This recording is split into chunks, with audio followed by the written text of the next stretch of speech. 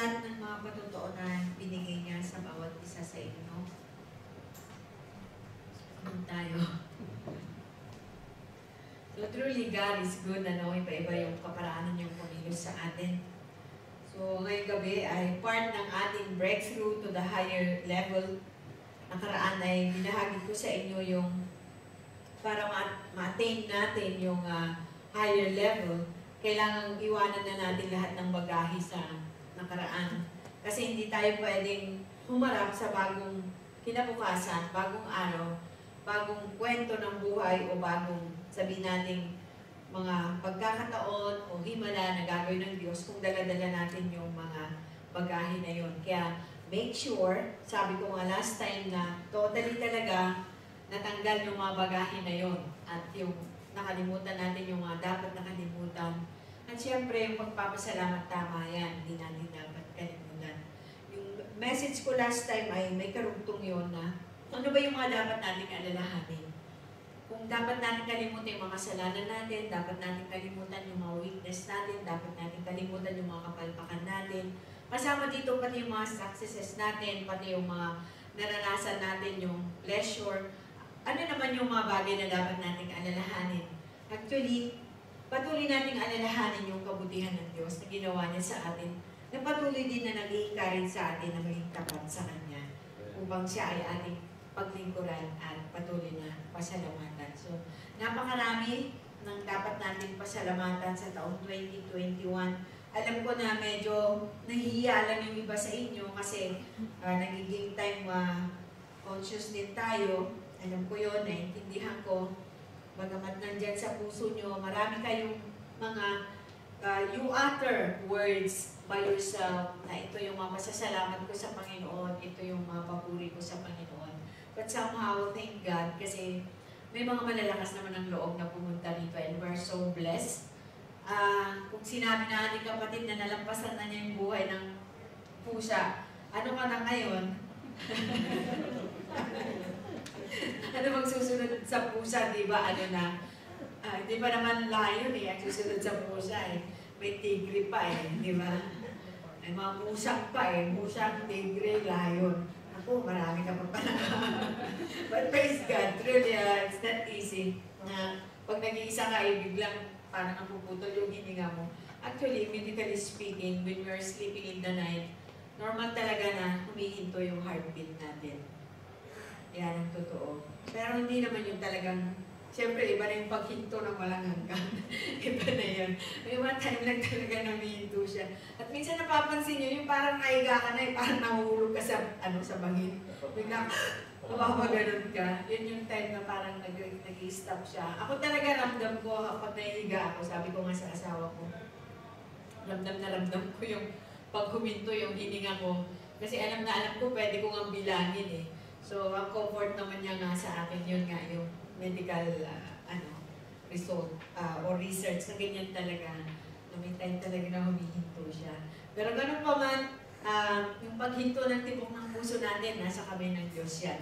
Kung kailan talaga, we just need to be ready. So, bago ako magpatuloy sa aking pangangaral, gusto ko rin magpatotoo sa Panginoon, sa kabutihan niya. Although, unlike last year, na God is really good, meron na naman kaming increase. Maliit lang siya. So, ito naman yung, iba't nabanggit yung nakaraan, sabi ko nga, medyo meron akong resentment. Parang hindi naman yung tampong-tampo talaga. Ano yung lang, parang naglalambing ka lang sa Panginoon na, Lord, di man ako makapag-ipon sa sarili ko, I do believe ikaw nag-iipon para sa akin. Kasi may mga reasons bakit di ako makapag-ipon sa sarili ko. And God is faithful. Siya na naman yung nagbigay sa amin ng ipon. Diretso na yun sa aming pera sa company. So, praise God sa increase na yan. Sabi nga sabi ng asawa ko, pambili daw ng kubos. Sabi ko, ang dami naman pabili ng kubos yan. Huwag naman pabili ng kubos, sabi ko. So, God is good. Lagi siyang may provision. Malit lang yung aming increase monthly, I think 25 KD lang. Pero at least nakakatulong yun kahit paano, di ba? So, at syempre, retro yun. So, nandun na yun. Yun lang ito pa magiging masaya pag retro eh. Na naka-deposit na sa account namin sa company. So that's for the glory of God. Kasi alam ko na piniprepare niya yun para sa mga gusto niyang paggamitan ulit in the future. Para sa Kanya naman yun at galing sa Kanya. Tonight, we're going to talk about prayer and fasting. Kasi yun yung pinag-uusapan natin. Kasama talaga yan para mag-level up tayo. Gusto niyo mag-level up, di ba? Amen. Amen. Parang mahina yung amen. Parang iniisip niyo pa kung ano kaya yung mag-level up. Parang iniisip niyo, ano? We're not talking level up most of the time na, syempre, iba yung finances o financially. Ito naman ay level up spiritually na pag nag-level up tayo spiritually, susunod yung ating mga physical na buhay. Susunod lahat yan. Kasi ang pangako ng Panginoon, Matthew 6:33, seek ye first the kingdom of God and His righteousness, and all of these things shall be added unto you. Ang sikreto lang talaga, God first. Siya lang talaga yung una natin hanapin. At ang lahat ng bagay dadagdag niya sa atin. So sa taong ito, idadagdag natin at patungkol sa prayer and fasting. Tuloy may atake sa akin ng kaaway. A week after ng aking operation, nagkaroon ako ng dry cough. Hanggang ngayon, di siya nawawala.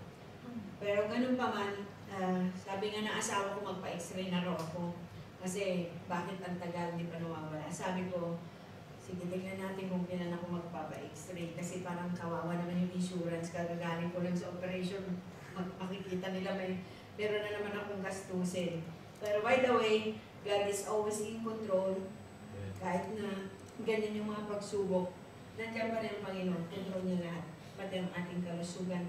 Basahin natin ang Matthew chapter 6, verses 16 to 18. Ayan, Matthew 6, 16 to 18. Sino yung nagbaon ng Bible? Nagbaon ba kayo? Ayan po, para lahat tayo makapagbasa. Ayan, alam na ni Brother Darius. Very good. Ikaw yung pinaka-first owner na estudyante. Let's all rise up po and let's read the Word of God. Okay? When you fast, do not look somber as the hypocrites do, for they disfigure their faces to show men they are fasting. I tell you the truth, they have received their reward in full. Okay? Let's continue. But when you fast, put oil on your head and wash your face. 18. So that it will not be obvious to men that you are fasting, but only to your Father who is unseen, and your Father who sees what is done in secret will reward you. Makakaupo na tayo lahat, mga kapatid. Salamat sa inyong pagtayo. Dito, nakakatuwa yung pagpanahon ng fasting at pag kayo ay nagbabas. Marami tayong marinig na reklamo ng ating mga kababayan. Matipid dito ang toothpaste pag fasting day nila o fasting time. matipid din sila sa tubig at maaaring matipid sa lotion. Kaya yung mga kababayan natin na nagpa-fast, alam mo naman ang Pinoy, di ba? Ang Pilipino, pag may naamoy yan, di pwedeng di magsalita eh. Agad-agad lumalabas na sa bibig yung comments. So alam nyo na kung anong sasabihin. Dito ay pinapakita yung pagpa-fast na as much as possible, ginagawa natin ito para sa sarili natin at ang nakakaalam lang ay ang Panginoon.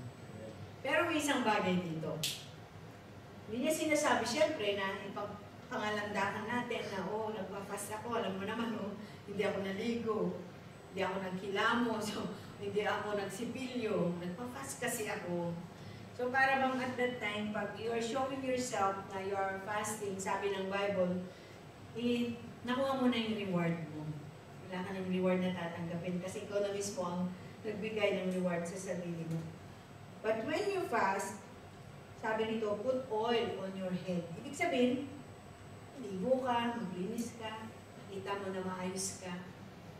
Para bang walang nangyayaring kakaiba. Pero hindi naman kailangan na itago natin. Kasi naalala ko yung kasama namin dati na nagsimula sa church dito, FCCC pa noon. Talagang sabi niya, wag nating sasabihin pag nagpa-fast tayo. Sabi niya. Sabi ko, paano po pag tinanong? Wag nating sasabihin pag nagpa-fast tayo. Eh, nagsisinungaling tayo pag sinabi kong hindi. Basta wag nating sasabihin pag nagpa-fast tayo. Paulit-ulit talaga yun ang sinasabi niya. Alam niyo na yun si Brother Rico. Pero mabilis pa nga yung kwento kung mabagal magsalita yan eh. But you know, he's now with the Lord in heaven. Ginawa na siya ng Panginoon last year. So, ngayon, kung di naman natin sasabihin, di ba nagsisinungaling din naman tayo? So, paano yung fasting natin? Baliwala din kasi nagpabas ka tapos nagsisinungaling ka.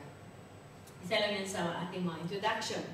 Sabi ng iba, hindi na kailangan mag-fasting. Actually, may mga pastor na they are recommending na fasting daw tapos na. Hindi na ito nangyayari. Pero kung titignan natin, sabi nga ni John Piper, ang prayer fasting ay intensifier. Na-intensify yung faith natin, na-intensify yung trust natin sa Panginoon. Yan ang isa sa tinatawag niya patungkol sa fasting. So, isa pa, pag tayo ay nagpa-fast, ano ba talaga ang dapat natin gawin? At ano ba yung purpose, yung goal, bakit kailangan natin mag-fast? Ngayon ay naka-fast hindi ko masabing marami eh, kasi mas marami yung hindi nagpa-fast eh. May mga naka-fast ngayon sa GCI for 21 days.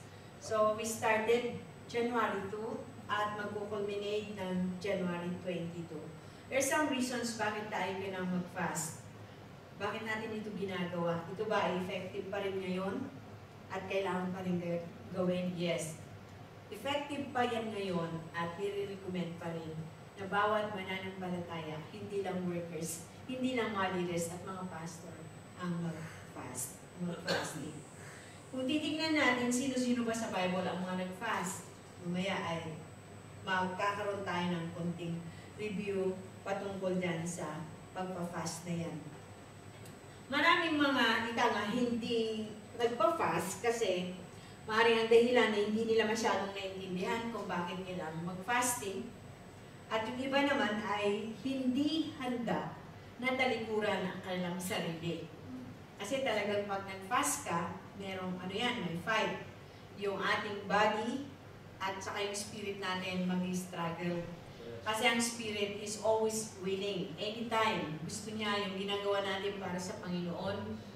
Pero ang body talagang may merong malaking magsisigaw yan. Ginagawa mo sa akin, ginugutom mo ako, pinapahirapan mo ako, masakit ang ulo ko, hindi ako makakilos, nanghihina ako, yan ang katawan. Once na nag-start ka na sa fasting.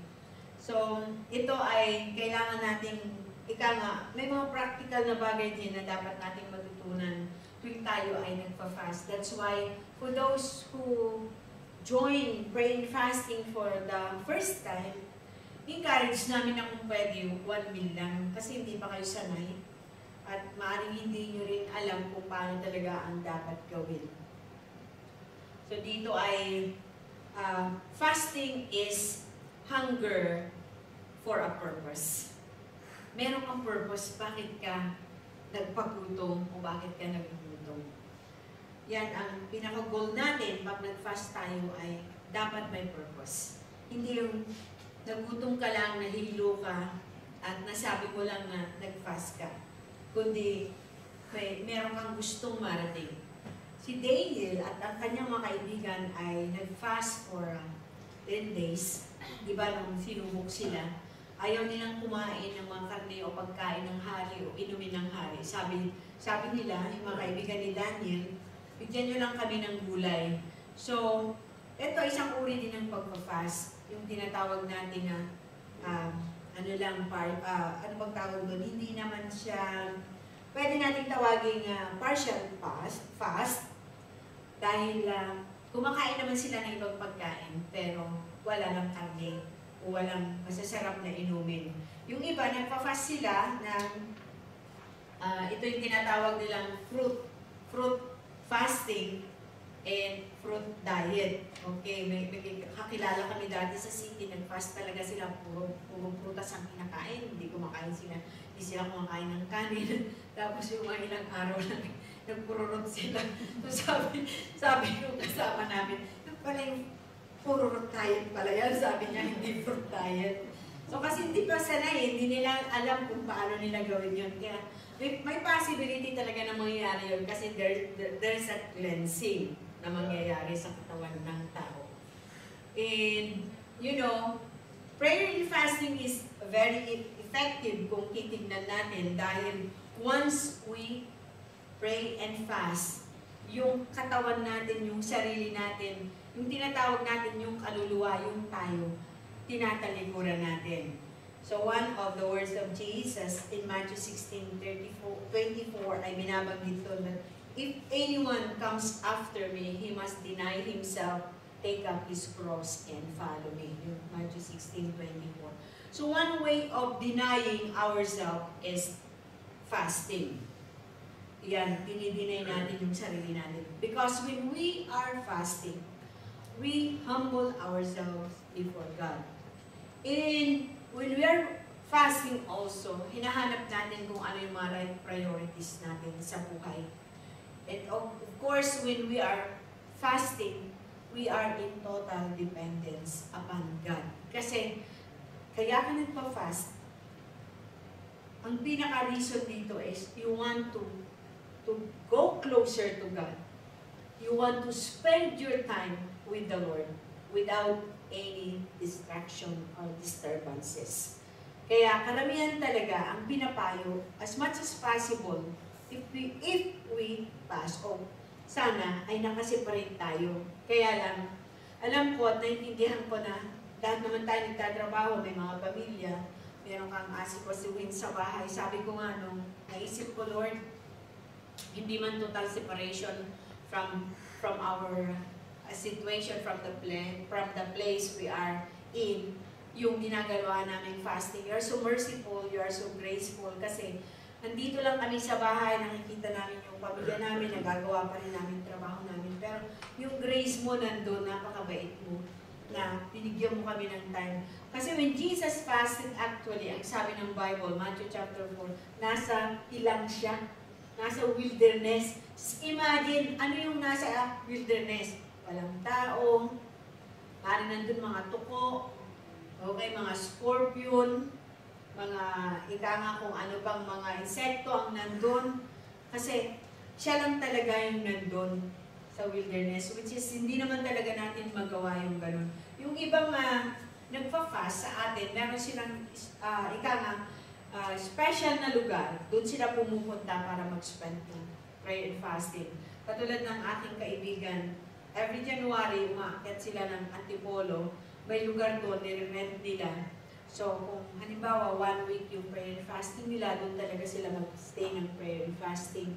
1 week or 2 weeks or ilang araw man yun. Talagang separated sila from any other people. Sila-sila lang talaga.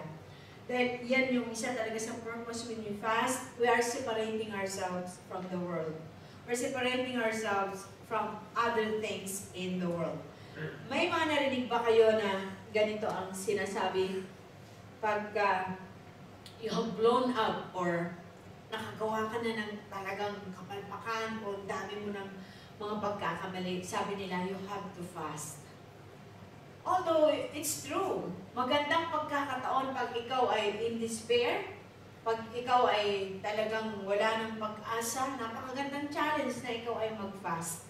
Kasi makakapag-focus ka sa Panginoon at makakausap mo siya ng gusto, may bibigay mo yung time mo sa Kanya.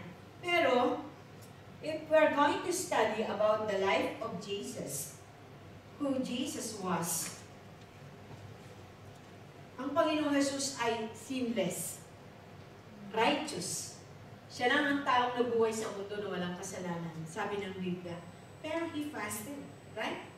Pinili niyang mag-fast. Hindi dahil siya ay nakagawa ng kapalpakan, o kaya ika nga, may mga parang sinabi mong, eto, nasa end of the road na ako, wala na akong pwede gawin. But he chose to fast. Alam ko, isa sa mga reason bakit example siya sa atin. Na kung ang Panginoon Jesus nag-fast, Sila Moises nag-fast. Actually, Moses fasted 80 days. Bakit 80 days? Di ba yung first 40 days, nung matapos siya mag-fast ng 40 days, dala-dala niya yung 10 Commandments, yung tablet. Ibinaba niya yun. Pero bago siya bumaba, may narinig siyang mga hiyawan, tugtugan, at ingay na ang mga tao pala ay sumasamba na sa isang Diyos-Diyosan. So, dahil sa galit ni Moses, binagsak niya yung 10 Commandments. To tell the story short, ito na masira yun, nasira rin yung sinamba nilang Diyos-Diyosan, pinabalik siya ng Panginoon sa bundok. Another 40 days without food and water. Just imagine. Although sa Bible, walang binanggit na si Jesus ay without water. Kasi ang isa sa paliwanag nila ay bakit yun lamang daw stone ang sinabing turn this into bread. Kasi kung walang water, ay sasabihin sana ng kaaway, create water from the land or from the desert. Ganun pa man, hindi yun yung ating focus. The thing is, there is a fasting na tinatawag nating supernatural. Yung supernatural na fasting ay katulad ng nangyari kay Moses. Kasi imagine, for 40 days, katatapos ng 40 days, and then hindi naman sinabi kung gaano kahaba yung interval bago magkaroon ng additional 40 days. But this is a supernatural fasting. It was God who really sustained Moses na beyond human strength, beyond human capabilities. Kung hindi dahil sa Diyos, alam natin hindi makakaya ni Moses ang mga bagay na ito. So yun yung supernatural fast.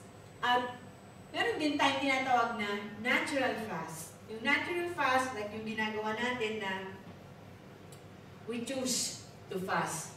Kasi hindi naman lagi ang pag-pray natin at pagpa-fast ay laging sinasabi sa atin ng Panginoon. There were times na ipapadama sa iyo ng Panginoon. Ako ang alam ko, through my experience, pag wala akong ganang kumain, magtataka na ako. Pag medyo kahapon, parang wala akong ganang kumain. Tapos ngayon, parang wala akong ganang kumain. Magtatanong na ako sa Panginoon. Sabi ko, Lord, do you want me to fast? Kahit isang meal lang. Ang susunod niyan, talagang i-dedicate ko na. Sige Lord, sabi ko, kung ito yung kalooban mo, magpa-fast ako kahit isang meal lang. Para sa ganun ay magawa ko kung yun yung leading talaga ng Panginoon. Natural fast is not superior with supernatural fast. Kaya walang sino ang pwedeng magmalaki. Yung iba kasi, they go 40 days, talagang 40 days. And yung iba naman, they go 7 days, 21 days. At ayon sa pag-aaral, yung iba, mga nagmamalaki pa sila na kaya nilang tumayo hanggang 40 days without any food.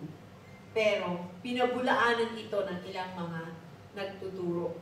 Kasi sabi nila, according to medical records and medical advice, ang tao na hindi kumakain at walang tubig within 7 days, pwede nang matikom. Pero kung ang tao ay nagpa-fast with water, he can go on for 40 days basta may tubig. Naranasan ko mag-fast talagang dry, or yun tinatawag na, minsan ang tawag absolute. 3 days, walang tubig, walang pagkain, talaga namang latang-lata ang pakiramdam ko. On my fourth day, kasi dapat 7 days yung target ko. On my 4th day, sabi ko, Lord, hindi ko na kaya, mahina na ako. At lately ko lang nalaman na hindi naman pala talaga kaya ng katawan.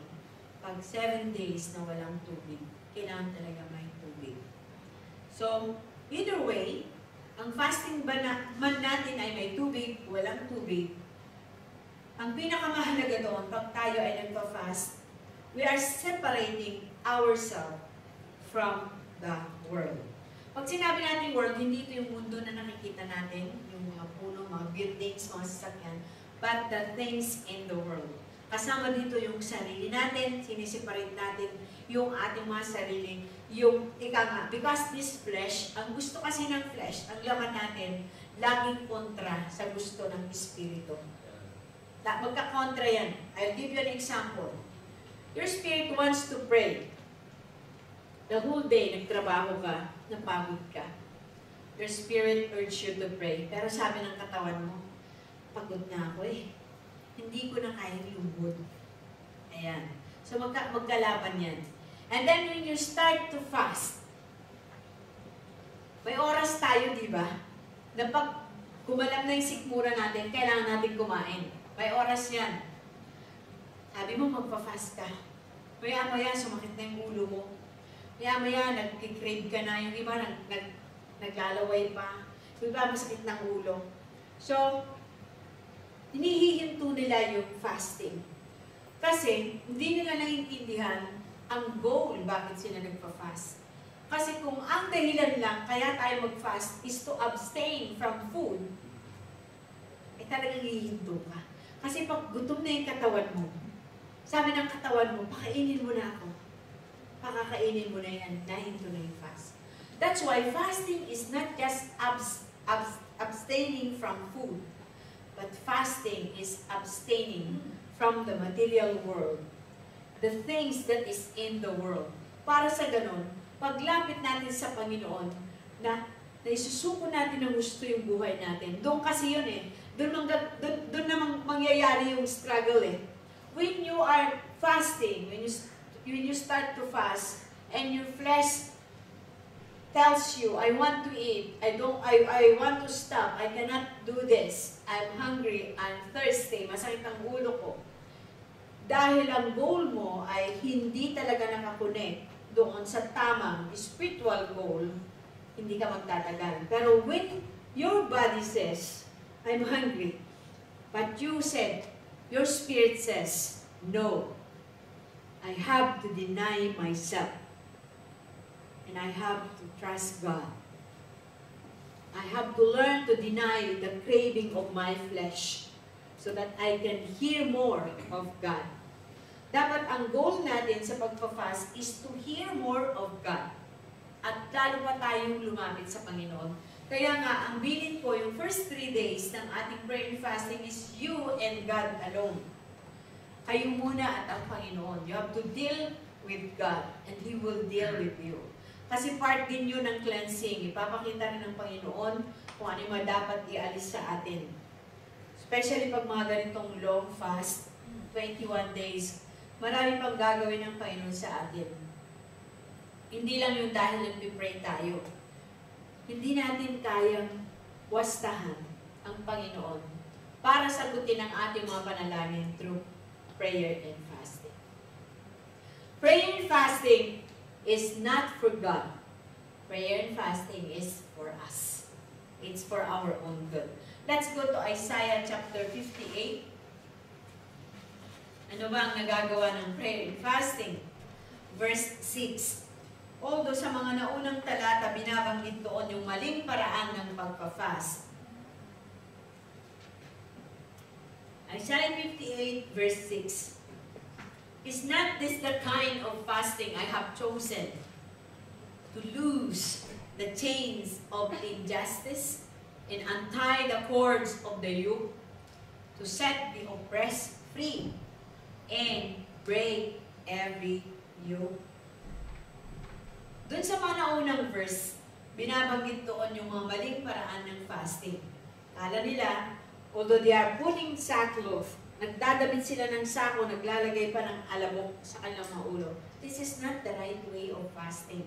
Kasi hinahanap ng Panginoon sa fasting ay yung tayo mismo, ilapit natin yung ating sarili sa Kanya.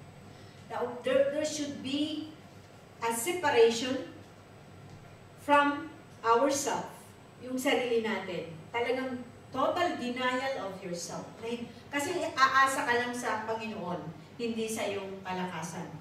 Diba? Sabi nga ng Proverbs, trust in the Lord with all your heart and not with your understanding. We have to acknowledge Him that when we fast, Lord, I do this. I'm fasting because I want to separate myself from any works of the world or from my carnality. Pag sinabi natin carnal, worldly things, and it involves our 5 senses. Gusto nating, in short, gusto nating turuan ang ating mga sarili pag tayo nagpa-fast, katulad ng ating paningin. We want our eyes to be totally submitted to God. Nang makita natin ay yung mga bagay patungkol sa Diyos. We want our ears to be submitted to God so that we can only hear what God wants us to hear. We want our emotion to be submitted to God so that we can feel what God feels. Madalas kasi yung emotion natin, pag ito ang tinira sa atin, bagsak na tayo. Diba? Sometimes, sinasabi natin, love is blind. Kahit mali na yung relasyon, mahal ko eh. I love that guy. Emotion. Kaya tayo nagpa-fast para may suko natin ang ating mga emotion na alam natin yung tamang damdamin. Mali. Pag sinabi ng Panginoon na mali, huwag nating sabihin, tama, Panginoon. That's why we fast, so that our soul will be submitted to God totally para sa ganun maging sensitive tayo doon sa mga bagay na maka-Diyos. Naiintindihan natin na ito ay para sa Diyos at galing sa Diyos at ito yung gusto niya. Kaya nga sabi ko, prayer and fasting is for us. Para sa kabutihan natin ang prayer and fasting. Kaya ginagawa natin yan. Hindi lang para humingi sa Panginoon, of course. Hindi lang para humingi ng wisdom. Hindi lang para humingi ng katagpuin ng Panginoon yung ating pangangailangan. But the major things is tayo mismo, yung sarili natin, ay lubusang mailapit sa Panginoon. Na tayo mismo ay, ika nga, yung buong puso natin naka-connect talaga sa Panginoon. Parang most of the time, nahihirapan ng banal na espiritu na ituwid tayo kasi laging yung sarili natin ang nasusunod sa atin. Okay? So, kaya nga, ang sinasabi ko rito is, fasting can be misused. Nami-misuse ang fasting, katulad ng pinento ko, na para bang pag nagpa-fast tayo, parang gusto nating pagsigawan sa mundo na, alam mo, nagpa-fast talaga ako.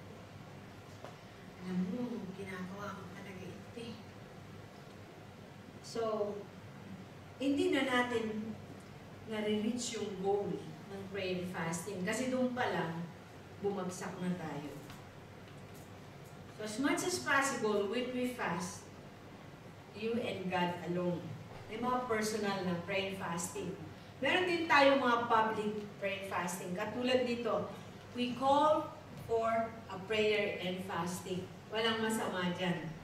Baka isipin natin, kasi magkasama dito yung prayer and fasting. When you pray, sabi nito, you go into your room, close the door, and you and your Father alone, who sees you in secret, will hear you and will reward you.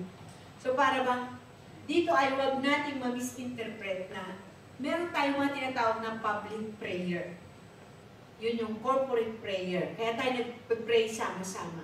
Meron din tayong personal, private prayer. Yun yung tinatawag ng Matthew, go into your room, close the door, and you and your Father alone, who hears you. He will hear your prayer and He will reward you.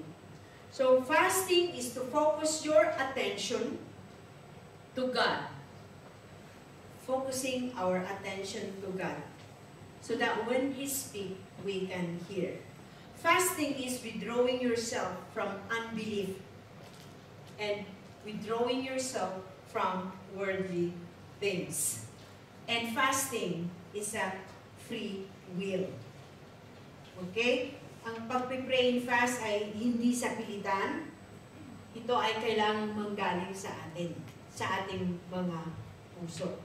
At fasting is not only done because you are disappointed at wala ka ng ibang sagot sa panalangin, kailangan mong mag-fast.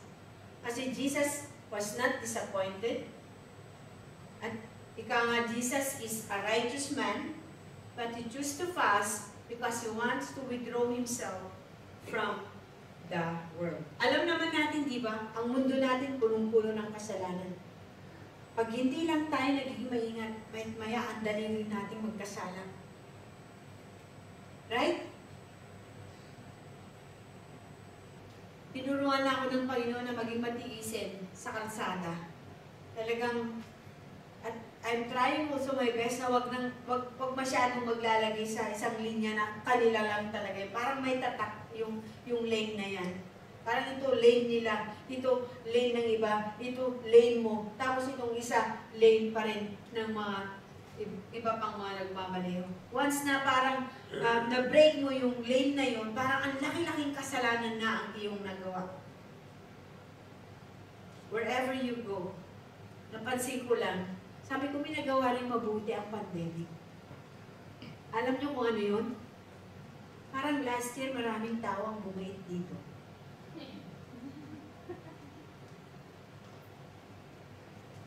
Napansin ko yun, sabi ko parang medyo nakaganda rin yung bagay na yun at medyo parang bumait sila. Okay? So, that's why we want to withdraw ourselves from this world. And one thing more, bakit kaya minsan ay tatawagin tayo ng Panginoon ng mag-fast? Kasi preparation yan in the future. Maring meron kang haharapin sa future na matinding pagsubok na kung hindi mo na ihanda ang sarili mo sa prayer and fasting, hindi mo mapagtatagumpayan doon. That's why the Lord calls you to do that now para maihanda ka rin. Okay. Puntahan natin ang Mark chapter 9:29. Merong isang kwento rito patungkol sa prayer and fasting o pagpa-fast, pag-aayuno na dapat nating maintindihan. Mark chapter 9:29. Yes, Mark 9:29. At ikukwento ko na lang mamaya kung ano yung context.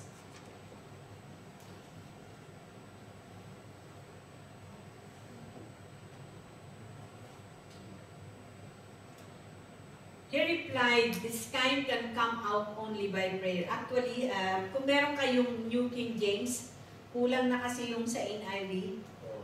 Yeah. Sa King James, kumpleto yung binanggit dyan.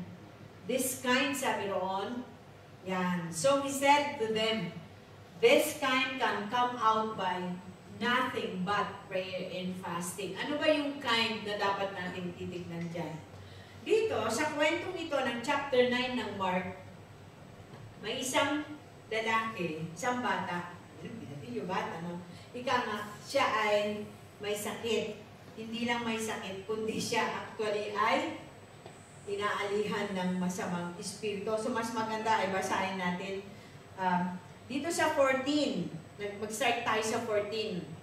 When they came to the other disciples, they saw a large crowd around them, and the teachers of the law arguing with them. As soon as all the people saw Jesus, they were overwhelmed with wonder and ran to greet him. "What are you arguing with them about?" he asked.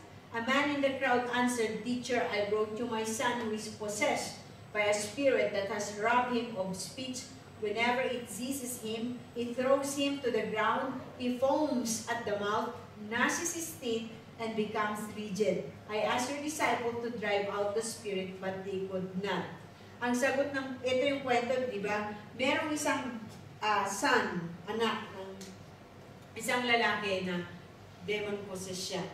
So, at pag siya inatake, bumubula ang bibig. Okay? At nagnanas yung tinakagat yung kanyang ngipin. Yan ang pagkasabi rito. At talagang nakakita na kayo nung yung may sakit ng epilepsy, na biglang nangisay. Di ba nakakatakot tignan yun? Talagang kahit saan yan, naglalakad man o basta't pag inatake yan, bigla na lang mabubuwal yan, nangingisay, tapos bumubula ang bibig, tapos ang mata, halos puti na lang makikita, kala mo nga parang mamamatay, pero hindi naman mamamatay. So yun yung atake na parang ganito yung itsura nito. At sabi ng mama, dinala ko siya sa iyong mga disciple, pero hindi nila napagaling, hindi nila napalayas ang demonyo. Ang sagot ng Panginoon sa 19, "Oh, unbelieving generation." Jesus replied, "How long shall I stay with you? How long shall I put up with you? Bring the boy to me." Unbelieving. Just take note the word unbelieving. In short, napagaling na ng Panginoong Jesus yung bata. Set free. Nung sila na lang, sabi niya, "Lord, bakit gano'n? Hindi namin siyang mapalayas. Ano bang kulang?" Dito ay sumagot ng Panginoon sa verse 29, yung binasa natin. I think that's in 29. This kind, sabi ng Panginoon,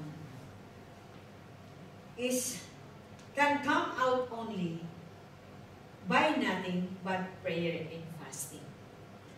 Siguro naisip nyo, no?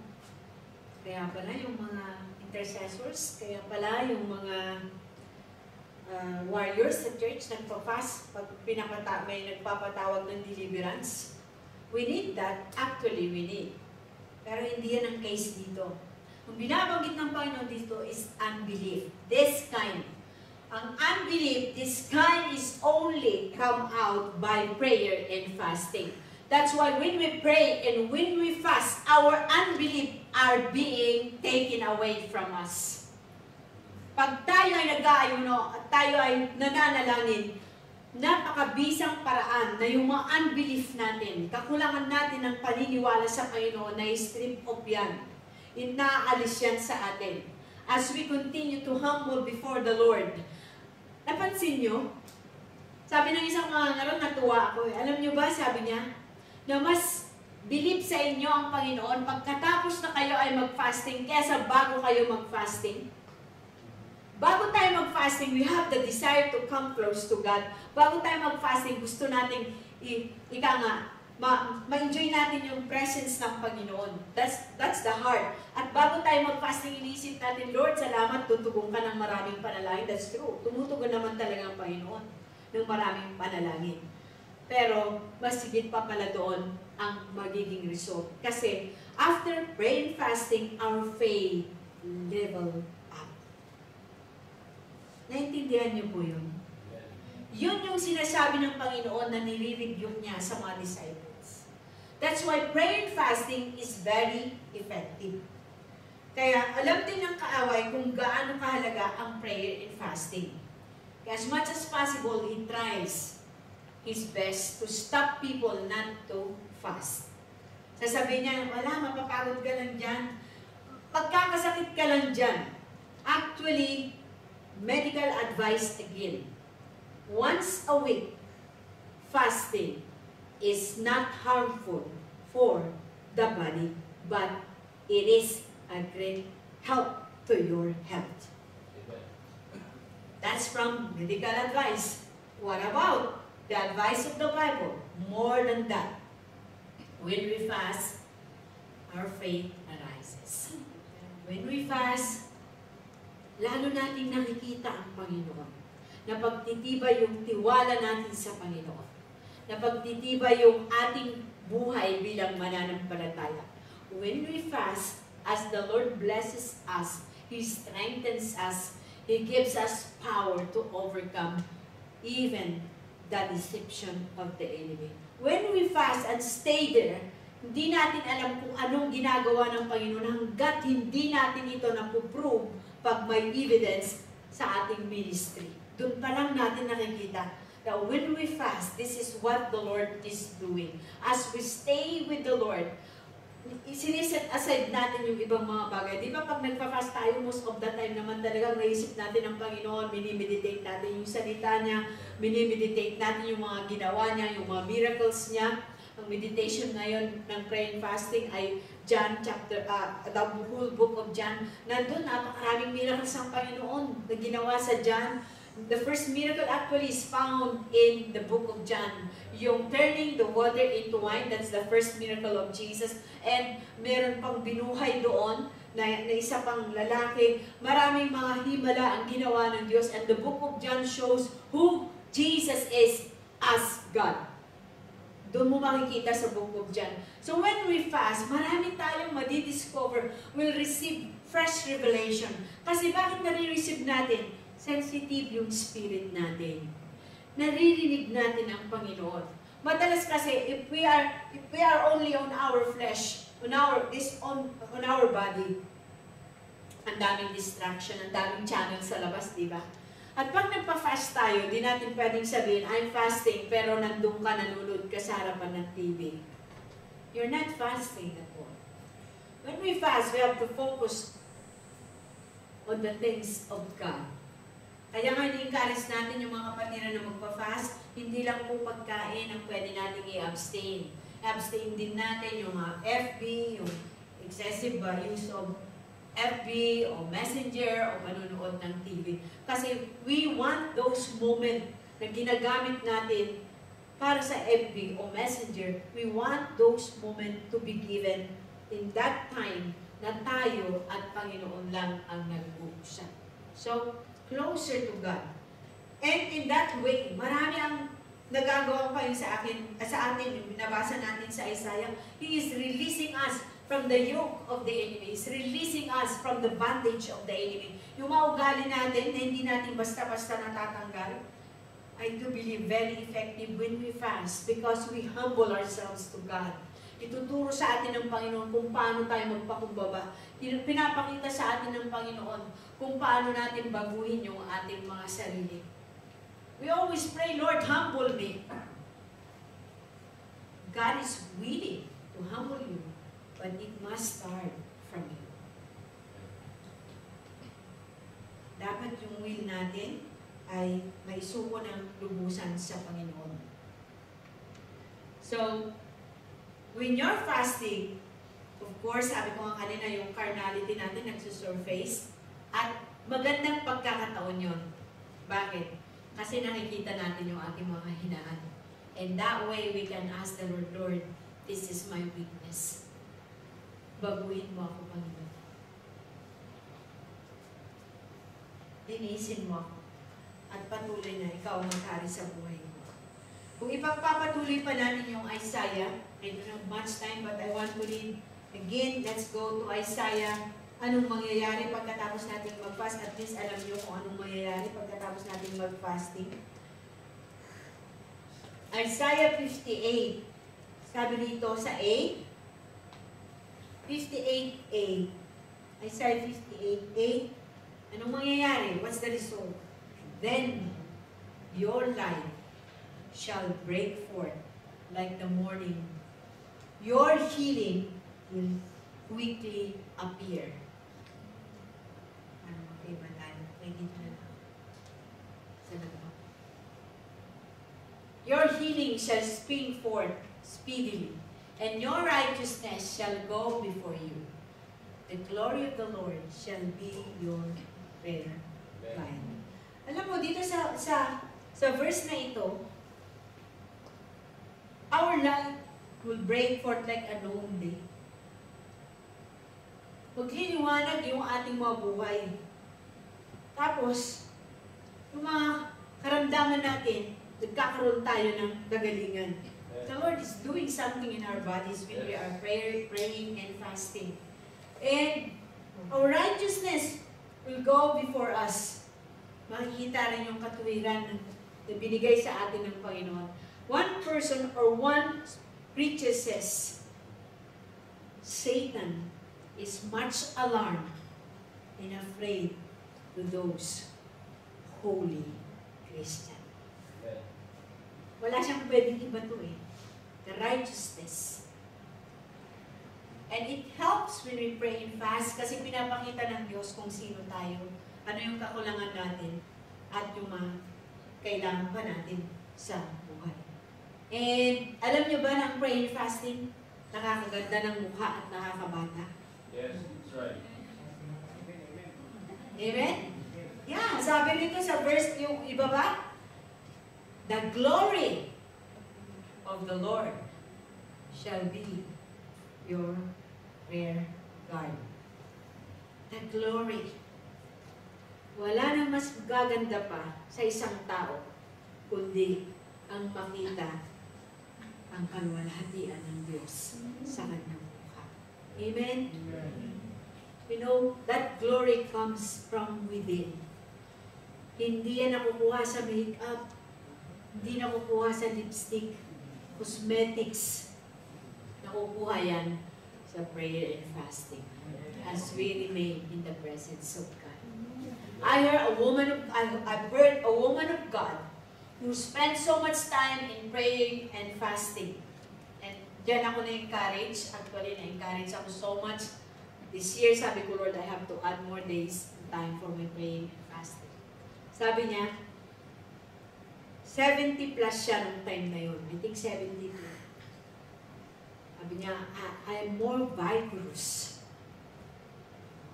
and strong now that I am 72 than when I was 30 years old. Hallelujah! Amen!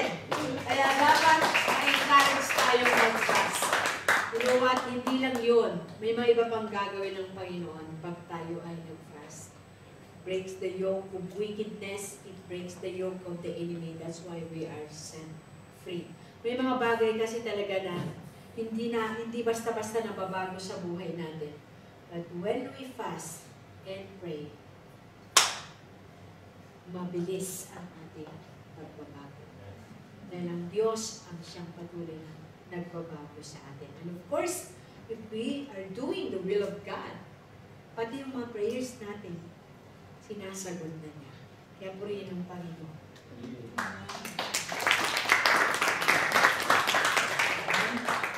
So let's just pray for a few minutes. Salamat po, dakilang Ama. Pinaalala mo sa amin ang patungkol sa pag-aayuno. Jesus, you are our model. Marami sa mga naunang mga mananampalataya ang nag-spend ng time sa prayer and fasting. Even Paul, binabanggit niya doon many times yung shipwreck, yung trials, yung suffering, and binabanggit niya prayer, fasting, O God, yung kanilang pag-aayuno. Truly, O God, that fasting is still recommended today. If those men of God, powerful men of God, spend time in praying and in fasting, how much more we today, we need to spend more time with you in your presence and to learn how to deny ourselves. How, Father God, to withdraw from the world and how to separate ourselves from carnality or carnal things. And we can do this when we pray and fast. Thank you, Lord, because when we pray and fast, there's always fresh revelation. There is always fresh anointing from you. Bless my brethren who listen and receive your words. In Jesus' name, amen.